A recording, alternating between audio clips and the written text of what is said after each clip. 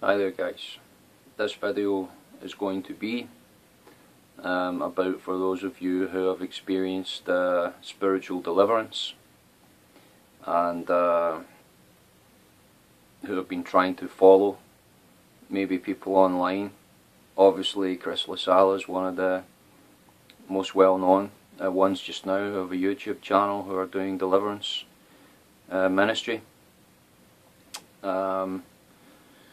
Basically through the Spirit of the Lord, I've been able to pray for people in the past, and sometimes it's words of knowledge, revelation, sometimes it's just the sheer presence of God which drives out demons, sometimes it's just praising the name of Yeshua that drives out demons, and that's what this video is going to be about, because the Bible specifically talks about in Hebrew, there is no other name under heaven which ye shall be saved.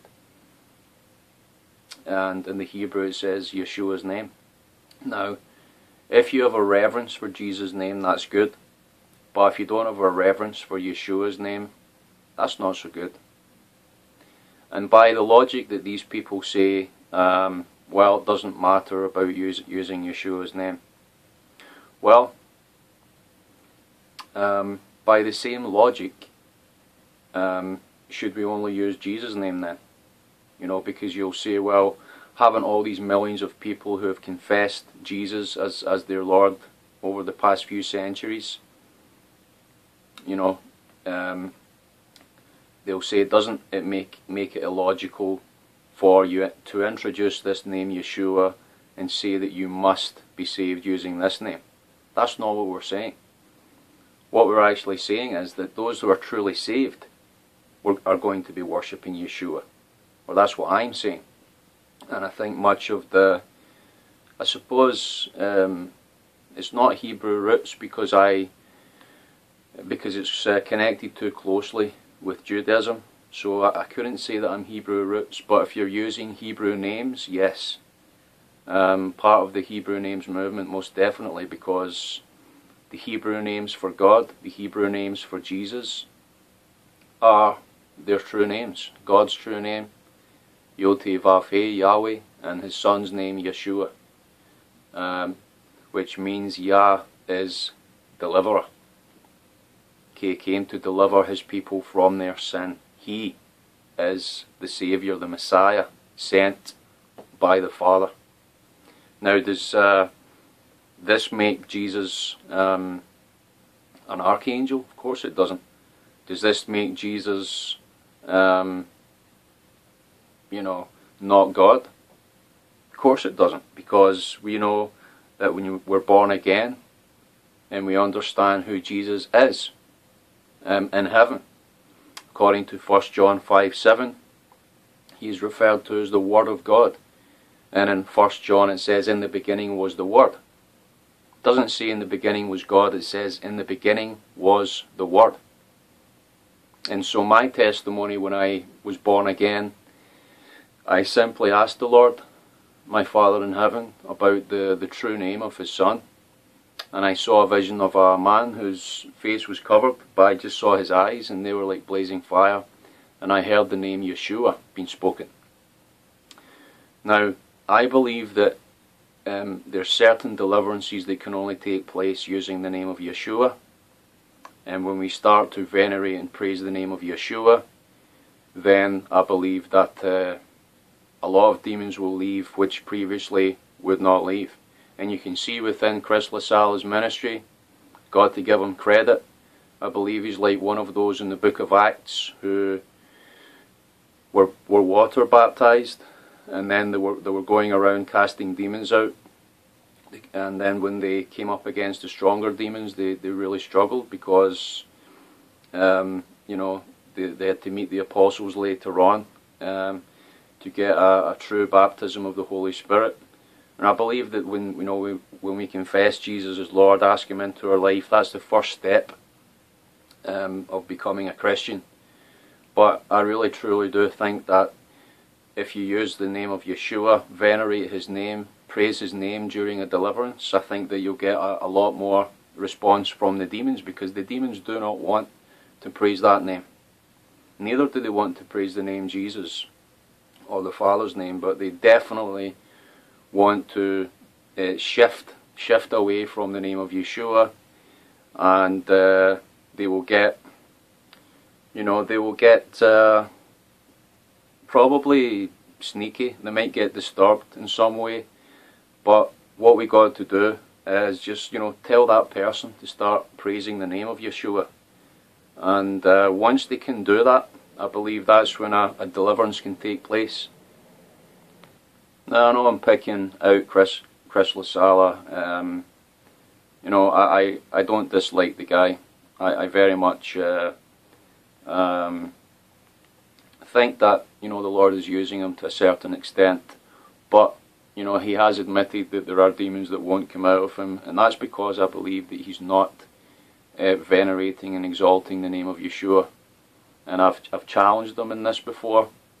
I could do a deliverance in Yeshua's name or the Father's name. He could do a deliverance on me in Jesus' name. I'm not saying I don't need prayer at all. So, that video's been out there now for over 2 years now, I think. But, this one goes out to my subscribers, and, that there is a sort of a link, I would say, between Chris LaSala's doctrine and the Jehovah's Witnesses. Because the Jehovah's Witnesses say that, the Son is like the Archangel Michael, or he's like a created being. And this is a lie. This is a complete lie.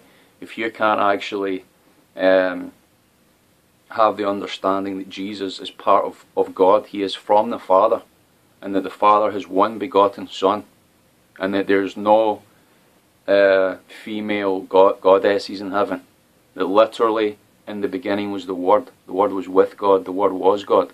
There's no point in the Bible that the Bible teaches that at a certain point the Father created the Son. It's that they coexisted.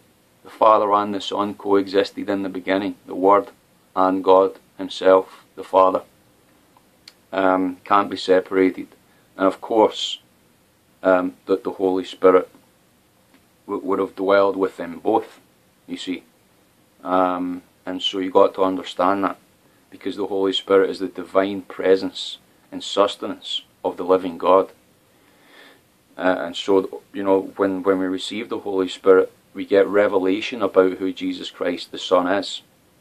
We get revelation of who he is, that he is God in the flesh. And even the Apostle John says, him who cannot confess that God came in the flesh is an antichrist. And so, Chrissy's doctrine is that he believes that Jehovah, whatever name he uses, is God, but he does not confess that Yeshua is also God as well, is God in the flesh. I've not heard him confess that. And he says that he is, I'm not even sure if he teaches he's a created being, but, well, I guess he's got so many videos out there, somebody would have to confirm that with me. But I would say that the offer is still on the table, and I'll just ask Chris, why don't you just start listening to praise and worship music which exalts Yeshua's name, which is biblical, in line with the Word of God, and God will deliver you of demons that you previously couldn't get out of you. That's a self-deliverance that you could do. Otherwise, yes, I will help anyone who has a problem with the Hebrew names. I will help them, and they will get spiritual deliverance if they want to. If they really want it, they will get it. But they must start praising and exonerating the name of Yeshua, the Messiah. Now, obviously the work I've been involved with the past few weeks, I've been in East Africa. You've seen the videos, some of my subscribers out there, but not been getting such a great response from you out there. So I've been really contemplating about any further videos that I make in the future. This online ministry is all you can really do is teaching.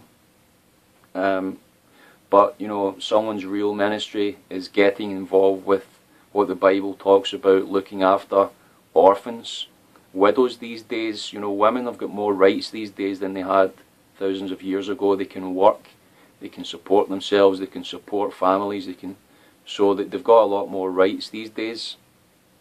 But so I just feel as if the Lord really called me to help children, and I think there's a strong blessing in that if you can send a bit of money into that Patreon account, or if we can work out another way to do it.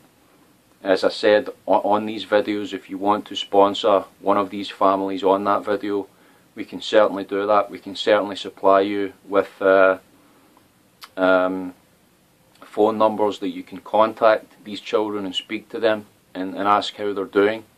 Because, you know, when I went out there, I did preach the gospel to them. Like, maybe it wasn't on camera at the time, but certainly every house we visited, you know, we gave them drinks, bread, we gave them rice and other foods that would sustain them over the next few weeks. But it's just the fact that the medication for these children is very expensive. It's about $50, and for them to sustain, I would say, like a reasonable quality of life, when they've got education, they've got clothes on their back, they've got food, you know, we're saying roughly another, say, $40 or $50 per month. But you know, I think if you want to even give the $50 per month to actually make sure they're having their medication, which will help their immune system, and the doctor is also a Christian that we know, and so that's also very good. And we have a connection with a Baptist church there in East Africa who support 3 AIDS orphans.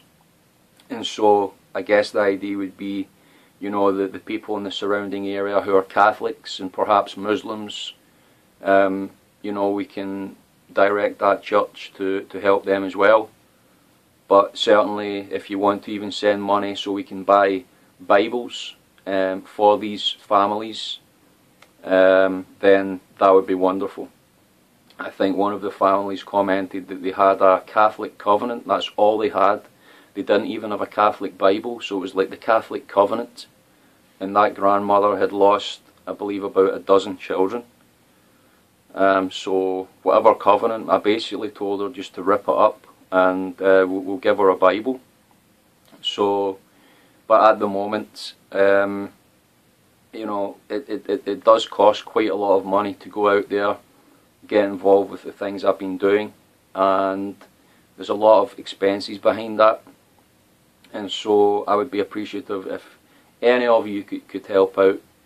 That would be wonderful. You know, I don't just have this YouTube channel so I can just appeal for money. I've never done that, like, for anything I've been involved with. But I think this is important.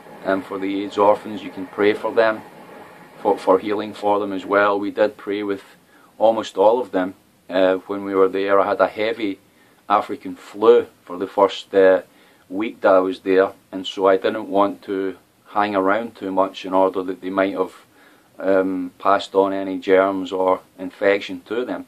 But certainly we were able to pray with them and ask God for healing for them. So we just been in prayer about that.